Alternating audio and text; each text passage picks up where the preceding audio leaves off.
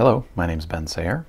In this video I'm going to show you the new charts and changed features with respect to charts in Family Tree Maker 2011. Now I've got a person selected here in my pedigree view, so I'm going to go up on the toolbar and click on this Publish button right here. Now the first change, I don't know that you'll actually be able to detect the difference, but I'm going to show you where the settings are.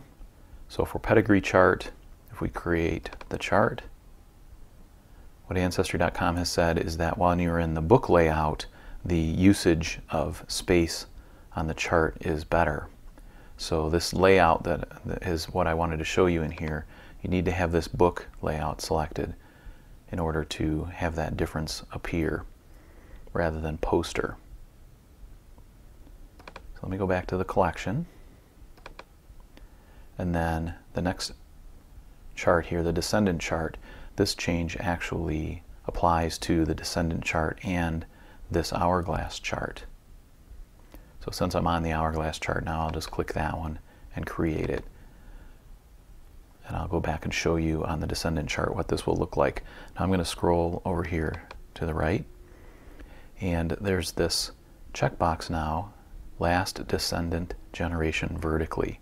So if I click this while you're watching down here, what you'll see is on these last row of descendants, the way that these people display will be changed, and that's true across the bottom of the chart. So I'm going to click that, and you'll see that that moved these people, and it squished the chart a little bit horizontally, so it made a little bit better use of space. So you have that same checkbox within the descendant chart. Let me just show you that quickly. So here we go. It moved those people underneath.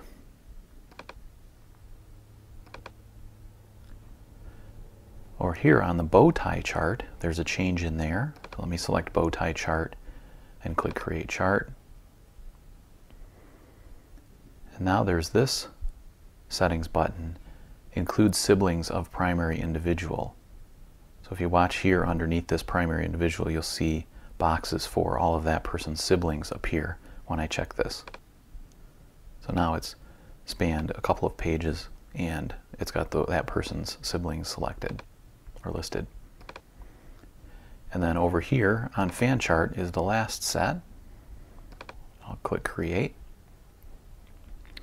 And so if I select this one, this half circle, you'll see the sort of traditional fan chart showing the primary person and then the ancestors going back on either side. There's also an option to view that in different ways. So it's the same information, the primary person and then the ancestors going back in both directions. This one is just simply a 360, a complete circle view of it, so it's not so squished together. And then we have the 135 degree view, the 90 degree view, and the 45 degree view. So depending on what your output requirements are or precisely what you want to do with it, you now have options to use any of these different formats. Now Ancestry calls these different charts, or they count them as different charts in their marketing material, saying that there are five new charts within Ancestry.com. Call them what you will. You now have these fan chart options